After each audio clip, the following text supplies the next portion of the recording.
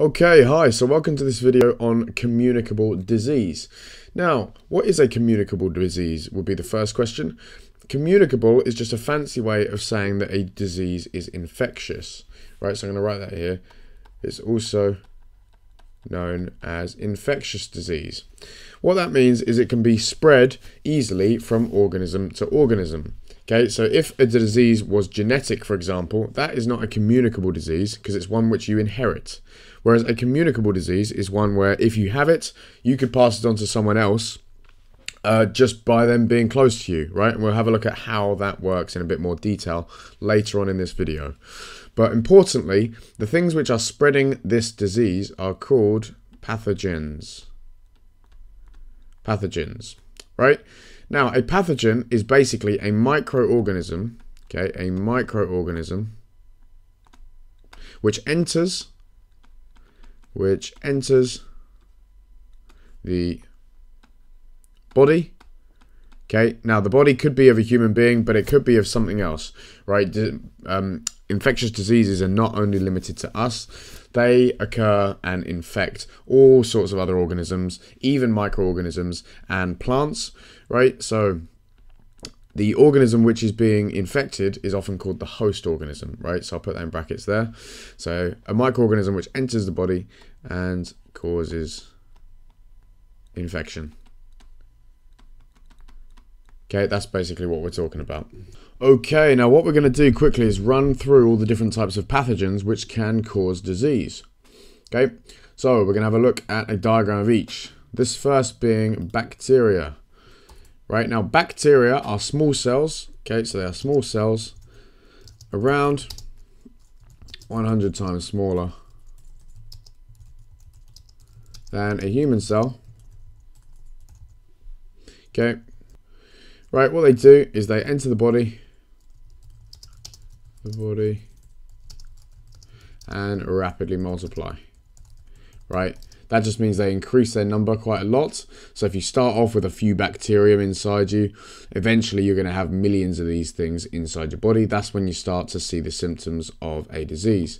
Okay, what they do is they release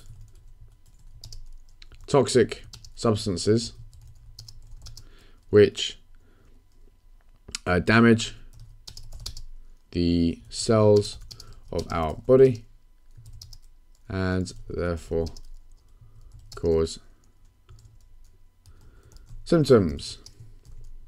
Okay, and some of those can be classed as diseases. Alright, so they release toxic substances which damage the cells of our body and therefore they cause symptoms and disease. Right, they are small cells. Bacteria are small cells. They are actually single-celled organisms. Right, I should actually put this here as well.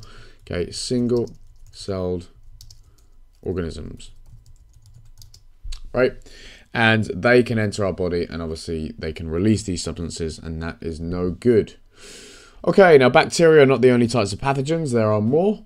The next one being a virus. Okay, this is a nice cartoon, I say a nice one. This is a cartoon here which looks like the HIV virus. The HIV virus is certainly not a nice virus. Okay, but we'll talk about what a virus is in general because there are many. Okay, viruses first and foremost, viruses are not, let me just put that in capitals, cells. Right, they're very, very small. Okay. They are around 100 times smaller than bacteria, right? They're even smaller than bacteria, quite a lot smaller than bacteria. They actually aren't classed as cells, okay? They will, though, rapidly reproduce inside the body. A virus will enter our cells. Now, this is a key difference because a bacteria, okay, bacteria will enter the body, right? And they'll maybe live in the bloodstream or they'll go and live in your stomach or something like that. But they won't actually enter our cells. They're too big. Whereas a virus is so small that it can get inside our own cells, right? A bacteria is a cell itself. It doesn't need to. A virus is so small that it can actually enter our cells. And that's how it works, right? What it does is the virus will replicate itself using our cells machinery, right? And by machinery, let me just put in brackets here, organelles and enzymes. Right, basically a virus will use the components of our cells in order to reproduce themselves. Okay, they reproduce themselves rapidly and they produce lots of them, right? They produce lots of copies of the virus. Eventually, you have so much of that virus in your cells that the cells will burst, right? So eventually, the virus is present in very high numbers, which causes the host cell to burst. Okay. The viruses then enter other cells and repeat the process. Okay, this damage to cells is what causes symptoms of the virus. Alright, so a virus will physically enter our cells, they'll reproduce, and then when they're present in too high numbers, the cell can't cope anymore, the cell bursts, the viruses escape, go and infect other cells, and carry on.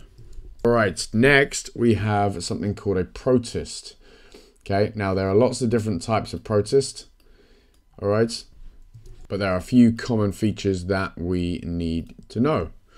So a protist is a eukaryote. Okay, these are eukaryotic organisms. Okay, for example, plants and animals are eukaryotic organisms, as you should know, and protists are also eukaryotes, whereas bacteria are prokaryotes. Okay, however, most of them are single-celled organisms. Alright, so most of them are single-celled organisms, but they are eukaryotic. Okay, many of these are parasites, which live inside the host organism and cause damage by feeding on resources. Yeah, well, I'll say resources, I'll say nutrients inside the organism, or by releasing toxic substances. Okay, alright, often a protist is transferred by another organism, which is called a vector, right? So often a protist is transferred to the host organism by another organism, which is called a vector. Okay, as an example, and you'll see this in more detail in my next video, one example of a protist is something called Plasmodium, which causes malaria.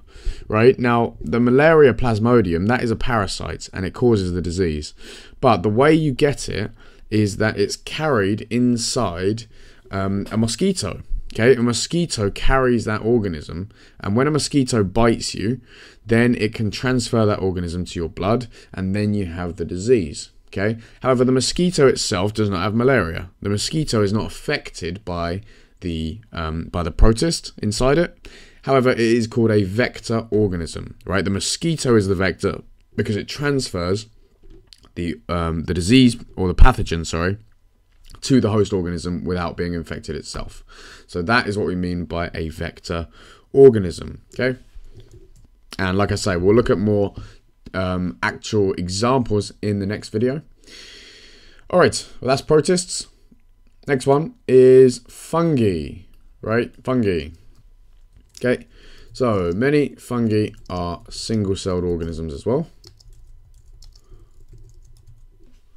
Yep. However, some are made up of a body which has hyphae, right? Hyphae. Alright, now these hyphae are long projections, right? They're long, thin thread-like structures which can actually penetrate into things. That includes human skin, it includes tree barks, it includes all sorts of things. Right, so the hyphae are long, thread-like extensions which can penetrate things like human skin and cause disease.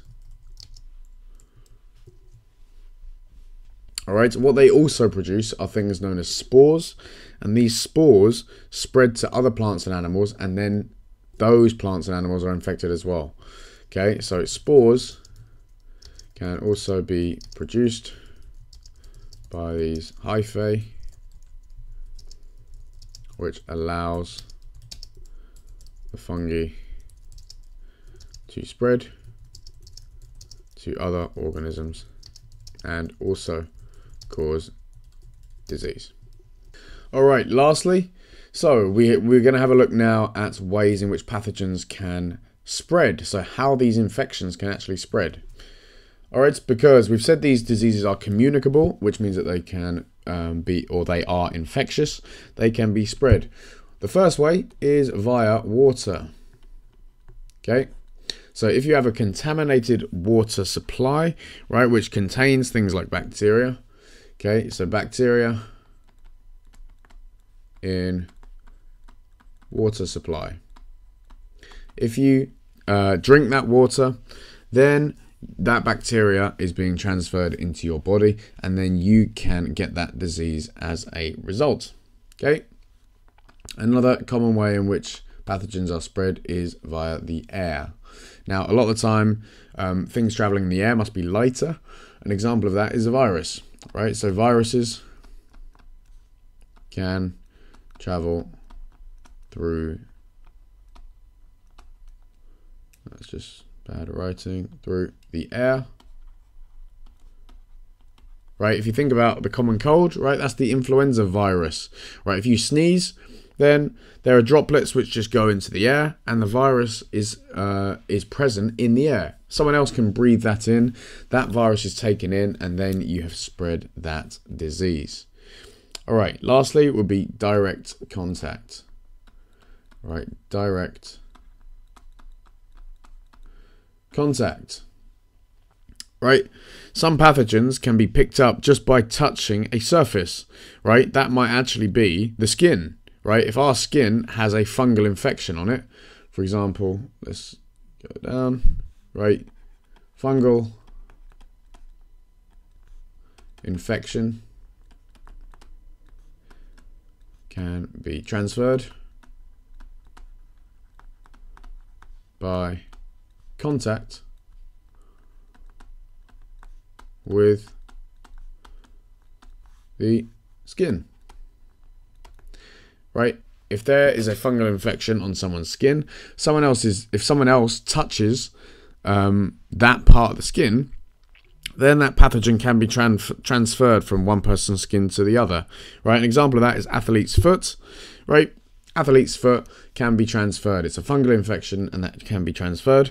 Also, the infected person could leave or could transfer that fungus to something like a towel, or something like a shower floor, or something like the floor of a swimming pool. Right, and then when someone else uses the towel, etc., then that fungal infection can be transferred as well. Okay, so I think that's enough for now. I'm going to stop there. I hope that has helped you understand what a communicable disease is and what the different types of pathogen are.